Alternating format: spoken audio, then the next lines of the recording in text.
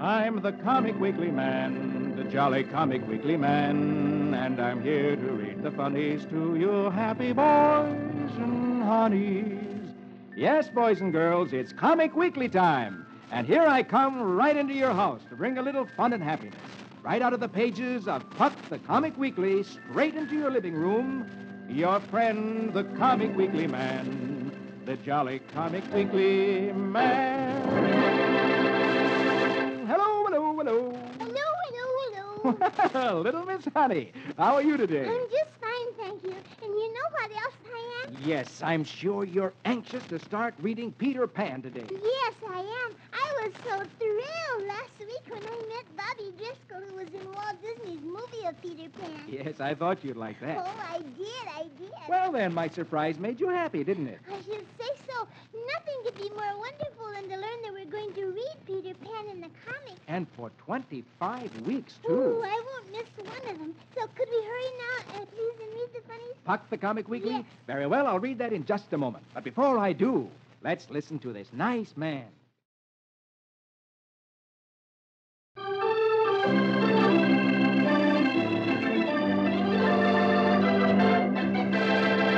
Now, here we go with Puck the Comic Weekly. And on the first page of the first section, under Bringing Up Father, Beetle Bailey. Magic words for the music, please. Very well, my lady. Toot me a toot and tweet me tweedle. Squeeze out music for Bailey the Beetle.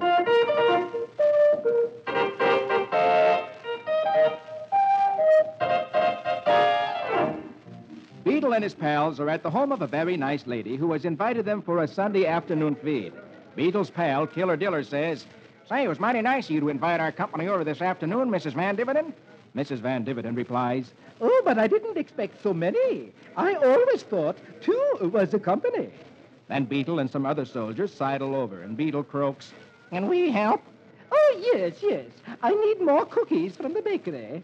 And someone could take out this bag of garbage." Killer answers, "Well, Beetle's good with the garbage. I'll go get the cookies." A minute later, Beetle, with the sack of garbage in his hand, walks into the kitchen. A beautiful French maid looks up and says, "Ah, you are just in time." Hey, what a classy joint. and then looking at the pretty maid, Even the KP is good looking. Oh, empty that bag in the silver tray and put it on the table in the library. Beetle looks at the silver tray. Then it is garbage.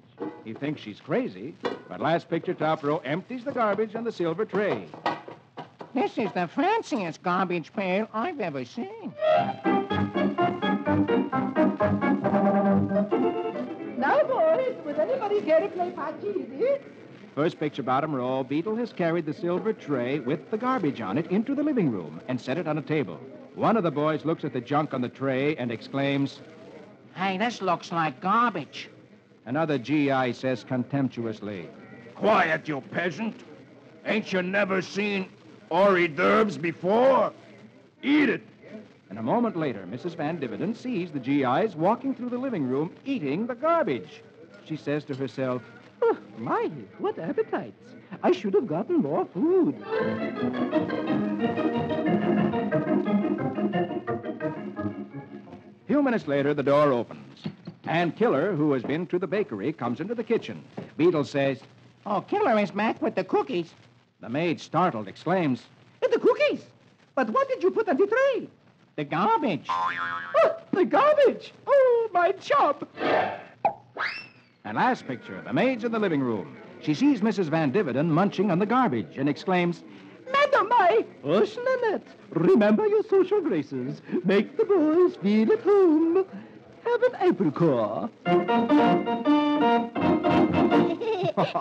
that's one of the craziest things I've ever seen. Yes, imagine those stupid GIs thinking that the garbage was hors d'oeuvres. But why didn't Mrs. Van Dividend tell them? Well, she felt that the boys liked the apple cores and the peelings from the fruit, so she thought she should eat them, too, to make the boys feel at home. My, she certainly is polite. Yes, she certainly is. Is it time now for Peter Pan? Well, since you're so eager, we'll go to Peter Pan right away. So let's turn over the page and go past Prince Val, who's still trying to find a way to bring peace to his kingdom. Turn over another page. Oh, look, and there's Peter Pan on page 5. Yes, Peter Pan. And we'll read that right away. So here we go with Peter Pan. Pirates, crocodiles, Peter Pan, whisk up music for Never Never Land.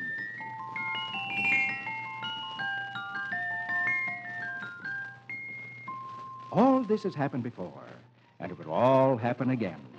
This time it happened in London, in the home of the Darling family, where there were people who believed in Peter Pan. Upstairs in the nursery in the Darling house, the boys, Michael and John, are having a terrific time. They've rigged up the bed to look like a pirate ship with a sheet, broomstick, sail, and pirate flag. And they're having a fierce duel with wooden swords. One is pretending to be Captain Hook, the other pretending to be Peter Pan. Blast you, Peter Pan! I'll slit your gizzard! And then the door opens, and in comes Mother Darling, who stops astonished when she sees what's going on. Michael! John! Wendy, bedtime. And in the door comes their dog, Nana, a huge shaggy thing carrying a tray with a bottle and glasses on her head. Here's Nana with your tonic. Last picture, top row. Mrs. Darling straightens up the room. Father and I are going to a party tonight, and you must be sound asleep before we leave. And first picture, bottom row, she goes to the window to close it. Her daughter, Wendy, says, Oh, don't lock it, Mother. He might come back. He? Who might come back, dear? And Wendy answers as she falls asleep, Peter Pan. You see, I have something that Nana took away from him. His shadow.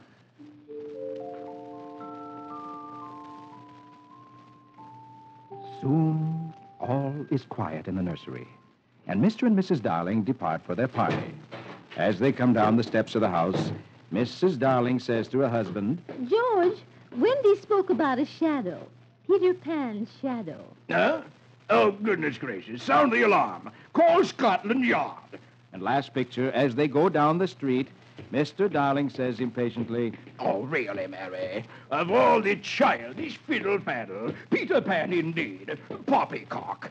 But at that moment, on top of a nearby house, a figure of a small boy wearing a peaked cap with a feather in it looks at them below, and hearing Mr. Darling, the boy laughs.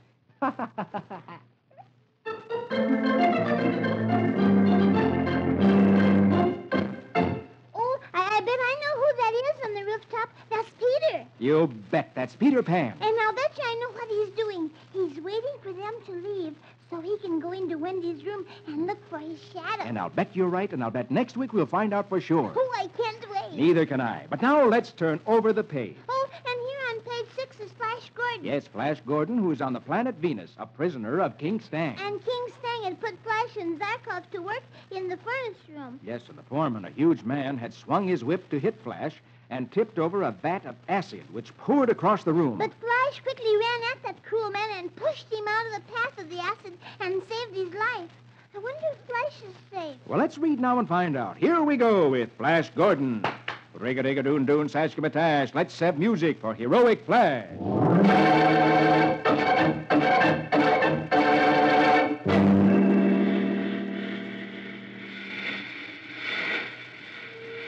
Flash's quick thinking and daring action saves the life of the huge Venusian guard. Quickly rallying his men after his narrow escape, Quillier manages to bring the fire under control with chemi-spray apparatus.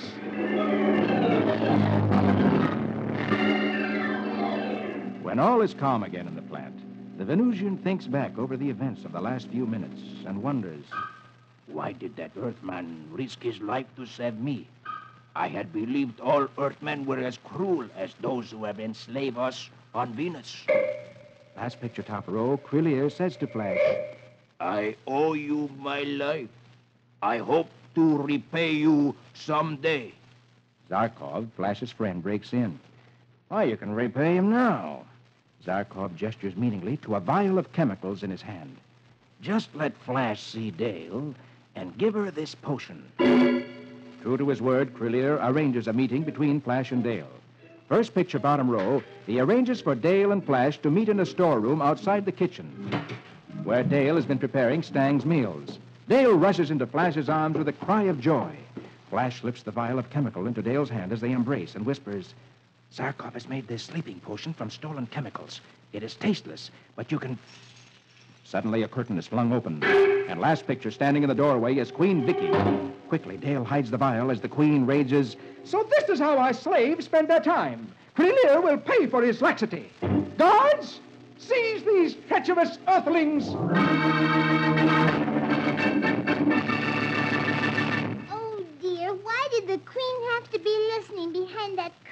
isn't that awful? Just when Flash had found a friend to help him, this had to happen. Yes, now who'll help Flash? What chance does he have? Well, now let's not become too unhappy. Maybe something new will develop. We'll find that out next week. But now, let's go across the page, past the Lone Ranger, turn over that page, and here, on the last page of the first section, is Dick's Adventures. I just have a hunch today that Dick is going to begin a new adventure. Well, let's read now and find out if your hunch is right. Here we go with Dick's Adventures in Dreamland. Say the magic words with me. Rickety-pack-a-zack-a-zick. Let's have music for Adventurous Dick.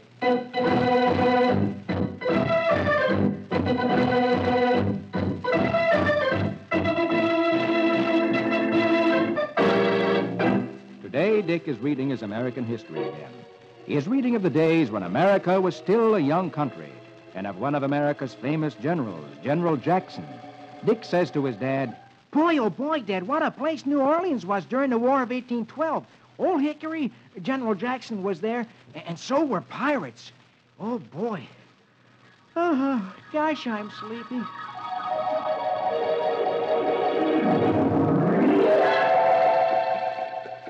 And last picture, top row. By the magic of his dream, Dick is whisked back to the gayest and most colorful city in the New World, New Orleans, the Paris of America, near the mouth of the Mississippi. A city thronging with fun-loving French, Spaniards, Creoles, Americans, and pirates. The year is 1814. America and England are still at war. And everywhere you go, there is talk of the war between America and Great Britain. First picture, second row, Dick is at an outdoor cafe having dinner with Major Gabriel Villers, a man famous in the city of New Orleans. Gabriel says, so the British have burned Washington, huh? Name you. We expect them to attack us soon. But meanwhile, we laugh. Second, last picture, second row, there's a great commotion. A young man, splendidly dressed, sweeps down the street, escorted by a bodyguard of well-armed ruffians. Here is the most charming, daring, handsome, and unscrupulous man in all Louisiana, the notorious pirate and smuggler, Jean Lafitte. Dick stares in amazement at the pirate chief, first picture, bottom row. Then hears Major Villers say, come, Dick, we had better leave. Why? Dick's answer comes an instant later. The pirates want all the tables nearby. Away, boy! And Dick finds himself seized by two pirates, pulled up out of his chair, and tossed out on the street. And the pirates take over. Oh, those pirates are so rough. Yes, they are. And Dick was so amazed seeing them, he didn't move fast enough. But why does the major in uniform let those pirates treat him that way? Well, I'm afraid the Major has had experience with those pirates before and knows that they're rough. Well, things must be pretty bad down there if pirates rule the town. Yes, they are. And next week, we'll see what else Dick learns about these pirates. Now, look at the bottom of the page. There's Rusty Riley. Oh, yes, Rusty Riley was run away. I'm anxious to find out what happens to him. Well, we'll find out in just a moment. But first, here's that nice man again with something interesting to say.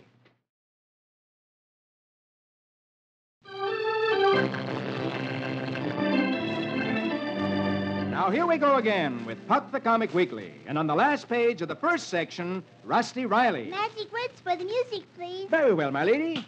Gallop and run till the road is dusty. Give us music for his horse and Rusty.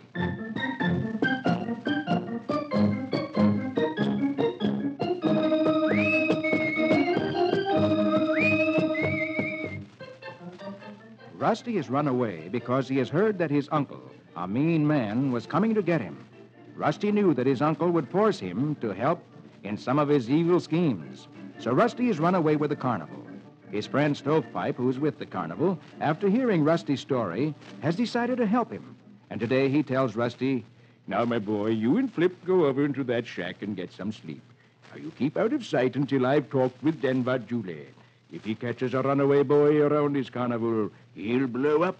Okay, Mr. Stovepipe, but I'm not running away because I did anything bad. I just want a job. So Rusty and Flip go to the old shack hidden in the bushes. As Rusty steps in the doorway, he sees it's dark inside. Golly, Flip, we haven't got a flashlight or anything. I guess we'll just have to feel around for a place to lie down.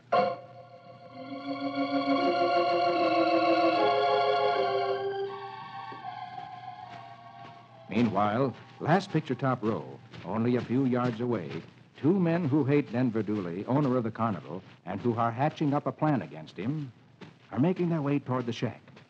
Yeah, this way, Beagle. There's an old shack in here where we can talk. The other one replies, Okay, Specs, but I think we're taking an awful chance. We both got a record. They'll throw the book at us if we get caught.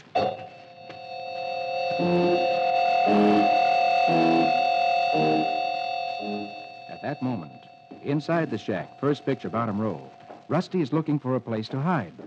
Hey, here's some stairs, Flip. Come on, boy. Let's see what it's like upstairs.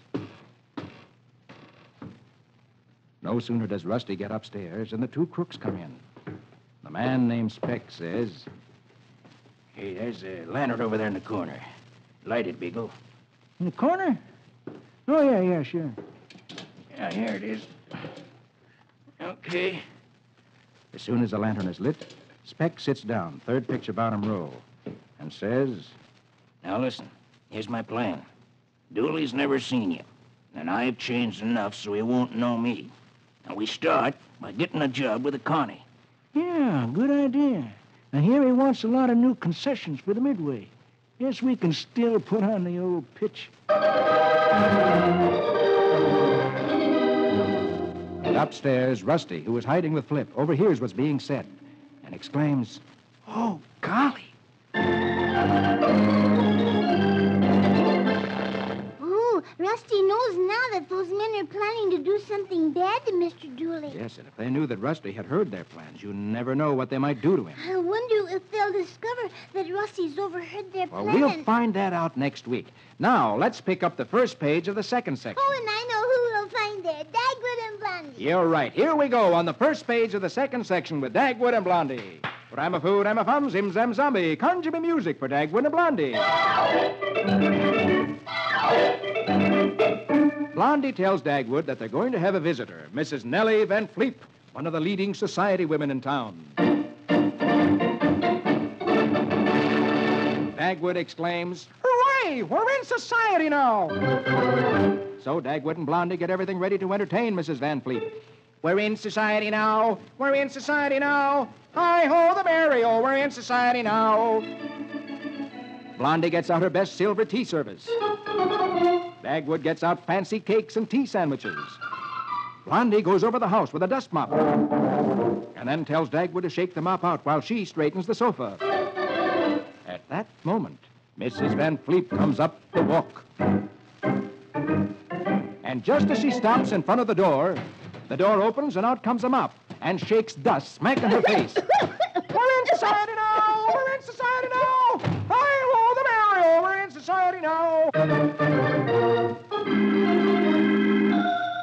A few minutes later, last picture, second row, the phone rings. Blondie answers it. Then she turns to Dagwood and tells him that it's Mrs. Van Fleet calling from the drugstore. She says that somebody shook a mop in her face. Oh, we're ruined! A moment later, Blondie hangs up the phone and tells Dagwood that everything is all right, that Mrs. Van Fleet has accepted her apologies and is coming back again. Oh, we're saved. We're in society now. We're in society now. Hi-ho, the merry-o. We're in society now. But by this time, Blondie wants to be sure Dagwood is out of the way so he won't cause any more trouble. So she sends him out in the yard to play with Alexander while she does the entertaining. But Blondie, how can I become a social lion if I'm locked up in the backyard? But Blondie doesn't answer. Alexander sees Dagwood come out into the backyard and says to him, last picture, third row, Hey, you used the pole vault when you were young, didn't you, Pop? Why, sure, and I still can. Alexander's friend says, Well, let's see a pole vault over the fence, Mr. Bumstead. So Dagwood takes the pole, throws out his chest, runs at the fence, and up in the air he goes, and comes down on the other side. And first picture, bottom row, oh no! Lands on the shoulders of Mrs. Van Fleet, who happens to be passing by. Whoa, Nellie, whoa! Blondie looks out the window and stares in horror, for there's Dagwood sitting on the shoulders of Mrs. Van Fleet, who is galloping around the yard. And then she sees Dagwood tumble off, and Mrs. Van Fleet disappear down the road. Last picture, Dagwood, who is lying on the ground, shakes his head and moans, Oh, She bucked like a bronco. And Blondie sighs, oh, well, I guess we weren't cut out to be society people. What did you think of that? Oh, I think that's one of the funniest things I've seen in my life.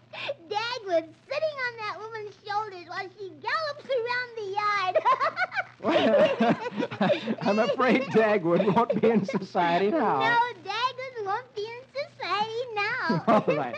Well, now let's turn over the page and see if we can find anybody else in society. Oh, look, on page 2 of the second section, there's Donald Duck, my favorite. Oh, your social favorite. We'll read that right now, quick, fast. Here we go with Donald Duck. Say the magic words with me. Squeeze, jump, squiddly, chicken check. Let's have music to fit a quack, quack.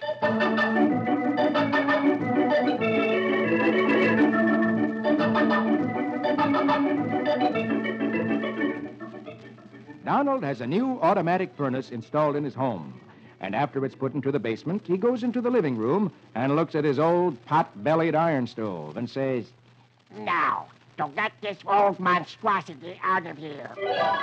Fourth picture, top row, he's put the old stove outside on the boy's sled.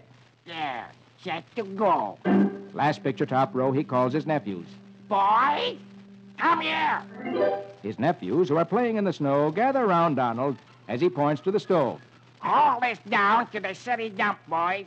Oh, gee, we were going to build a snowman. First picture, bottom row, Donald says, Look, when I get back from town, I don't want to see that stove here. Understand? Okay. Donald goes down to shop and then heads for home with his groceries. As he comes up the walk, third picture, bottom row, he sees a big, fat snowman in his front yard. Now, Donald is sure the boys couldn't have built a snowman and gone to the city dump in that short time. Right. Built a snowman instead of following orders. Well, I'll fix that. He puts down his groceries and takes a run at the snowman and tackles it. Ah! Last picture, he looks through brilliant colored stars to see what hit him and sees, under the snow where the snowman stood, his old iron stove. All that Oh, poor Donald. Yes, poor Donald. If he hadn't lost his temper, he wouldn't have lost the good feeling he had in his head. That's funny. The boys thought they'd fool Donald by making a snowman over the outside of the stove. And it wasn't such a bad idea, was it? No, because the stove is round and fat like a snowman. Yes, and it would have worked if only Donald hadn't lost his temper. Oh, that Donald. He's so funny. Yes, he is. Now let's see what Roy Rogers is doing. So let's turn over page 3. Oh, and no, look, there on page 4, there's Roy Rogers. And he's in the outlaws' hideout, you remember? Trying to catch the outlaws. Yes, and last week, Roy and Brimstone, his friend, found a secret passage that led to the Sphinx's office. He's the leader of the outlaws. And last week, Roy and Brimstone... Now let's see what Roy Rogers is doing. So let's turn over page 3. And look, on page 4, there's Roy Rogers. And he's in the outlaws' hideout, you remember? Trying to catch the outlaws. Yes, and last week, Roy and Brimstone, his friend, found a secret passage that led to the Sphinx's office. He's the leader of the outlaws. Yes, and Roy also discovered that the reason the Sphinx never talks is that he has a thin, high-pitched baby voice. And while they were in the office, the other outlaws started to come in, and so Roy and Brimstone hid behind the screen. But the Sphinx made signs to the other outlaws and tell them that Roy was behind the screen, and I wonder what'll happen now. Well, let's read now and find out. Here we go with Roy Rogers, King of the Cowboys. Hi-yip-hi-yo. Now here we go with Roy and Trigger. Hi-yip-hi-yo.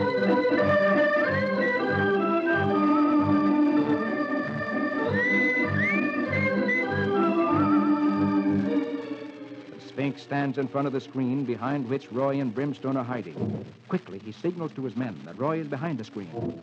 Gusty, one of the men, pulls his gun and says, Okay, step out with your hands up, pronto.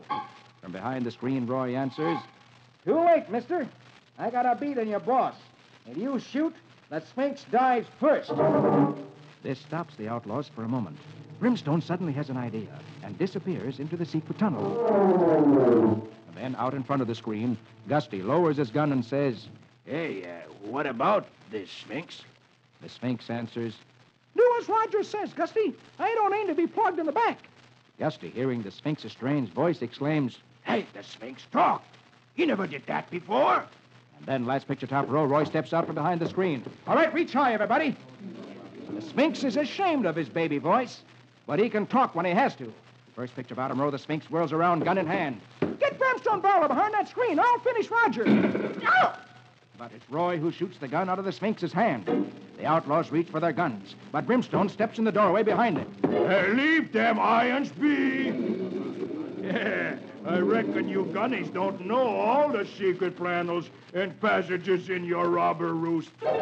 Roy grins. Hey, nice going, Brimstone. Well, I guess this rounds up all that's left of the Sphinx's crew.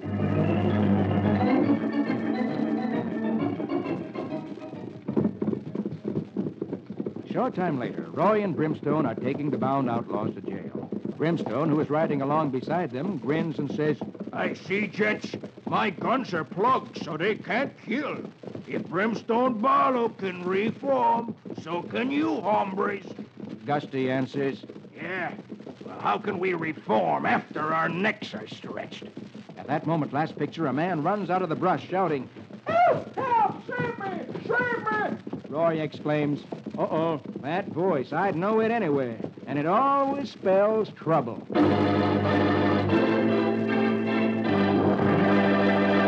wasn't it wonderful the way that Roy captured those outlaws? Yes, and it was mighty clever of Brimstone to have sneaked around behind the outlaws and catch them from the rear. You bet it was. Now Roy has rounded up another band of outlaws. I wonder who this fellow is that's coming running for help. He looks familiar to me, and I think next week we'll find out who he is and exactly how much trouble it'll mean for Roy. But now that's all the time I have. But before I go, here's that nice fellow with some more interesting information.